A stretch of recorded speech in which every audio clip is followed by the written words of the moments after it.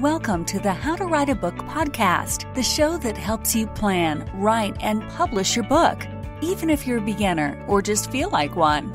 Now, for your host, she's written over a dozen books and helps others bring their books to life. Here she is, Maciel. Hey everybody, welcome back. Welcome to Nanowrimo Day 6.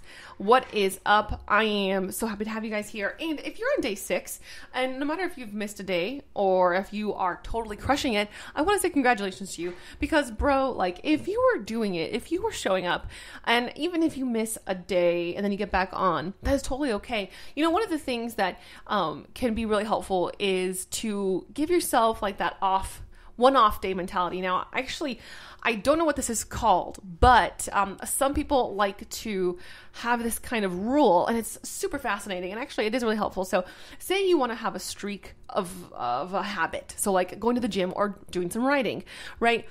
Instead of having this pressure of like, I'm going to do it every day, and then you miss a day and you're like, oh my gosh, I missed a day, I suck, right? Which is not true. But so you think that, right? Those are the thoughts that come up. But instead you could have this other rule, which is like, don't miss more than one day. So say you want to write for 7 days, you write on day 1, but you miss day 2. Okay.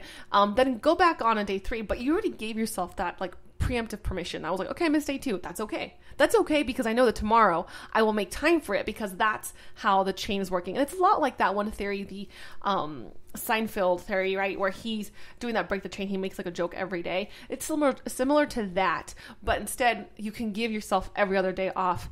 So, you know, your goal is to have consecutive days, one right after another.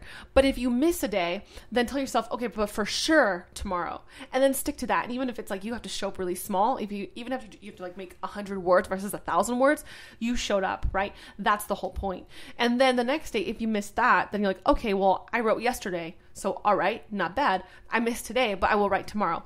And always make sure that you're just not missing more than one day. So don't make it to 2 days, right? But it still gives you that kind of leniency. It gives you like enough slack to not stress yourself out. Because, you know, once you miss a day or say you miss 2 days, man, we are so hard on ourselves. We're like, everything just goes in a spiral. You're like, okay, well, now I suck, and now I can't ever write, and that's it. I'm done for as a writer. I can't ever do this. You know, goodbye, world, etc. So you know, right? I'm saying this, and it sounds funny when you say it out loud, but this is literally the stuff that we say to each other. Isn't that crazy? And not even to each other. We say it to ourselves, which is even worse. Like, you wouldn't tell that to your best friend, right? You wouldn't tell your best friend, like, oh, you didn't write yesterday, and today, oh man, you need to stop writing. No, right? Like, that would be terrible. You'd be a terrible friend if you did that. So be a good friend to yourself and give yourself the leniency and tell yourself that, yeah, your story does deserve to be told. You have a great story inside of you. Okay, so today's writer's block thought is, am I doing this the right way?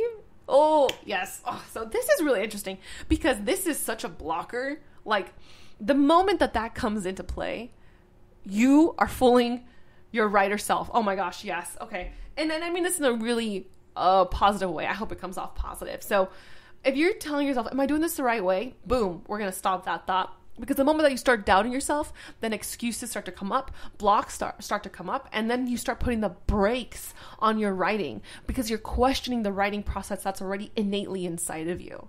So if this question comes into your mind, I want you to say, hey, writer self, we are not going to go there because it doesn't matter if I'm doing this the right way. There's no right way to do this.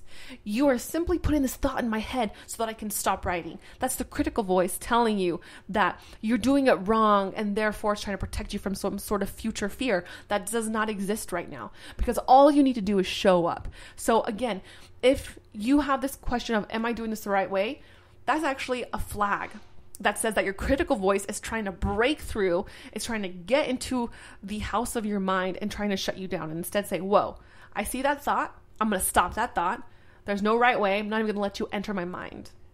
Yeah, that's like a real one, right? Because that's what it does. It stops us. All right, that is how we approach that thought. Now, what kind of action item do I want you to do to tackle this thought? what I suggest you do is get out your journal or your writing notebook, wherever you're writing, and put down exactly why your process works. So say you are in a really fun conversation with someone who doesn't agree with how you write, but it's a debate, like it's a fun debate. You're supposed to get like points, there's gamification.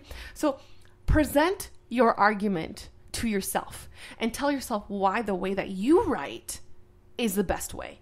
Tell yourself why the way that you approach writing is the best way to approach writing. And remember, this isn't to win over anyone else. This is about you. This is about you crushing down your critical voice, because your critical voice is trying to get you. So instead, tell your critical voice, hey bro, this is exactly why my process is amazing. This is exactly why my process deserves this, right? Because critical voice, you wrong. You are wrong. And here's all the reasons why. Okay, so I hope that helps you, dear writer, because you are a writer. If you need more information about NaNoWriMo, go to www.nanowrimo.org. If you need some additional writers resources, I have 3 free writers toolkits at www.blackheartedstudios.com or themaciel.com, which sends you to that other site. As well, you can email me at maciel@blackheartedstudios.com. That's MASSIEL at blackheartedstudios.com. If you have any questions whatsoever, I'm here for you guys. I'm here to support you. Remember that your book is important. Your story deserves to be told. If you have a story on your heart, it's there for a reason. All right, y'all. I'll catch you on the other side. Bye. Hey there, writer. Thank you for listening to the How to Write a Book podcast with your host, Maciel Valenzuela. If you like the show, we'd be happy if you left a review. For more information on writing and the writer's life, go to www.themaciel.com.